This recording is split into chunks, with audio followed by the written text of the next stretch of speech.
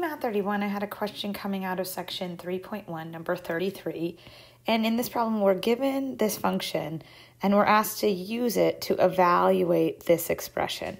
So I'm going to go one piece at a time. So let me use my highlighters. So this first term that I need to substitute for, I'm going to write my green stuff over here. So we were given that g of x was equal to x squared plus 2x. All right, so if the green term here is saying g of x, well, I know what g of x is going to be equal to. But the next term I see is g of a.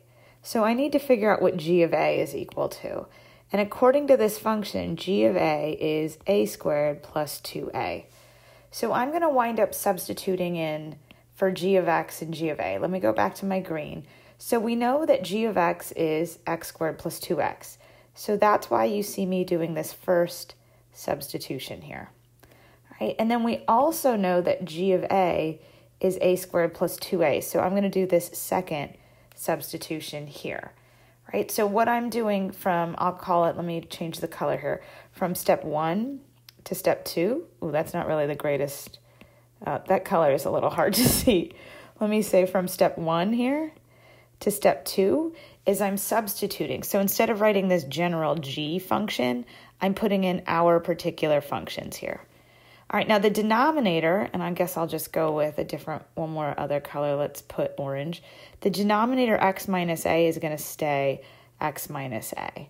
Oh, and let me complete this. This should have been the purple one, a squared plus 2a. So I'm substituting, all right?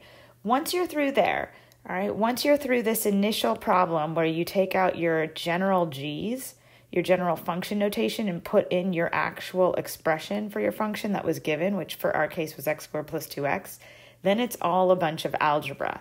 So if I start to distribute this, let me go back to my pen color, all right, I'm going to have, if I distribute this negative, let me do a little side step here, this would have been x squared plus 2x minus a squared minus 2a.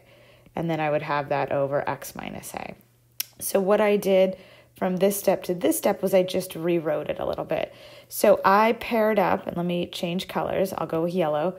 I put the x squared and the a squared together initially, right? And then let me go with a blue, and then I put the 2x and the 2a here. And the reason I'm going to opt to do that is because I had 4 terms in my numerator. So that's going to tell me, hey, you should probably try factoring by grouping. And we've talked about factoring by grouping before, but whenever you got 4 terms, there's a pretty good chance you're going to do some factoring by grouping. So that's what I opted to do. Now, I also, if you wanted to, you could have paired these two and these two. That would have worked as well, but I just opted to do this. And so I'm going to show you how I broke this down. This term right here, it's the difference of squares, x minus a, x plus a. These two terms, they have a 2 in common, so I factored out the 2 and I'm left with x minus a. So I went from having 4 terms here to having 2 terms here. And you might be saying, how do you have 2 terms? Well, let me show you. This is 1 term, okay?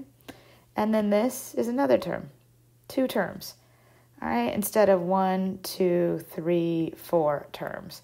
But what these 2 terms have in common, you can see it, is that they have an x minus a in common.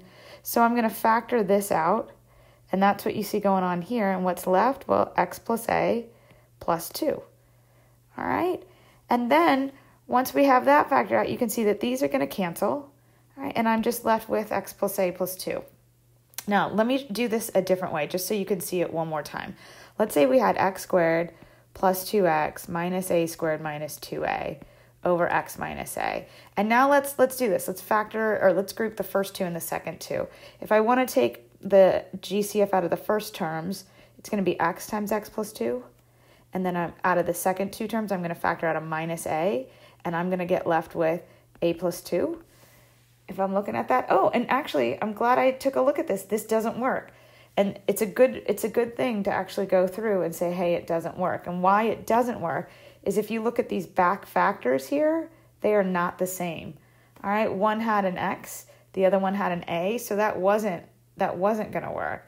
So now that I'm working through that, I can see that that's why I had to factor, or I had to combo the x squared and the a squared and the 2x and the 2a. that was so I could get those back factors to match. And let me just show you what I mean by the back factors. Let me erase some stuff here and show you that when I factored out this difference of squares and the two here, right, you see the common factor of x minus a and x minus a, and that's what I factored out here. And then what was I left with? I was left with x plus a plus 2, and that's what I got here. All right, so there's a look at number 33. Thanks so much, everyone. Bye.